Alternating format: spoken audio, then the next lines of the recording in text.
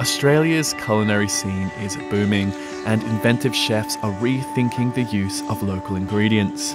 We visit 3 restaurants in Melbourne, Sydney and Hobart that prove that Australia's down-to-earth mentality and good food go hand in hand.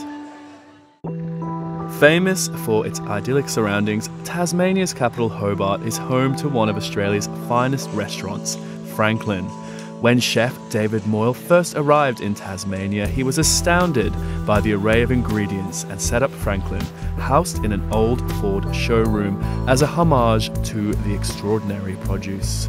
There's not many places in Australia where you can be so close to rural and agricultural areas and the ocean and still be in a relatively urban environment, which makes it, it's a bit more romantic, I guess. It's a bit more hands-on and a bit more interesting. We print the menu daily. We don't necessarily change every dish because it's a relatively extensive menu. It still works within the parameters of the normal structure with appetizers and starters, but we just wanted to respond more to the more interesting ingredients that were in Tasmania. There's a couple of small markets here, but we don't have the luxury of a strong distribution outlet, which is a blessing and a curse in a way. We draw on 2 or 3 growers for leaves and herbs. I've got one person that I go to buy peaches, one person for the octopus, so you're not ringing up and going, I need 2 kilograms of octopus. You're buying what they've caught. That's why the menu is as it is.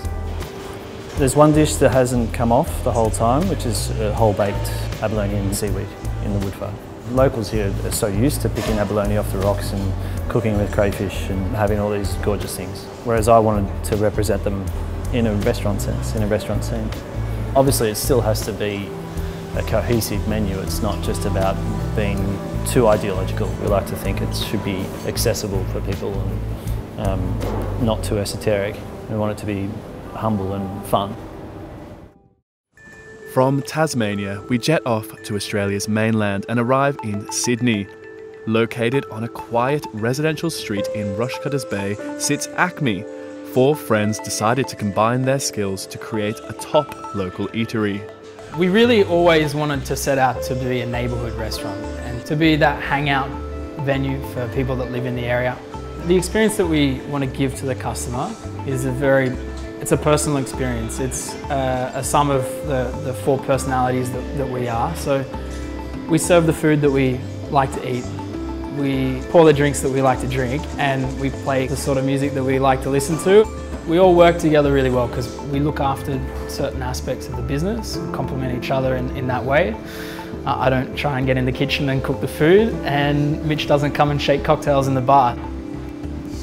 Now, half the menu is pasta. That's Mitch's thing, and the pasta is made every day downstairs. The menu changes all the time, but there are 3 dishes on our menu that have been there since we opened, and that's the bologna sandwich.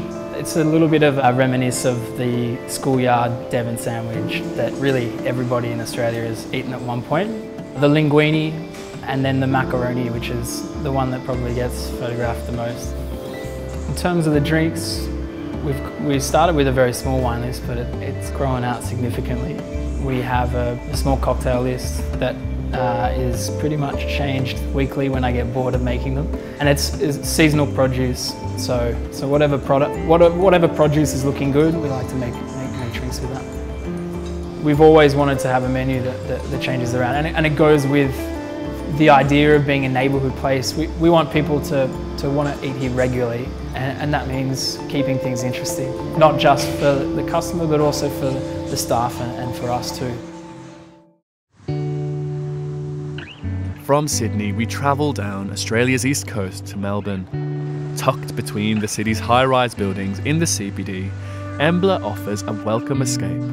Co-owners Christian McCabe and Dave Verheuel masterminded the extensive wine list and tasty morsels on offer.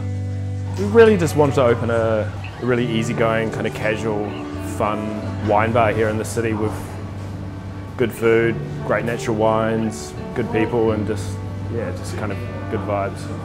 Quite often with wine, people get stuck into it's serious kind of swirling and sniffing, and we just wanted to have fun. The wines, Christian and I partnered with Eric Nario, who's got the Cave brand in London.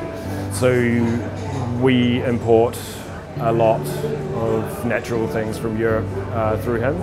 We also source from a bunch of great producers around Australia.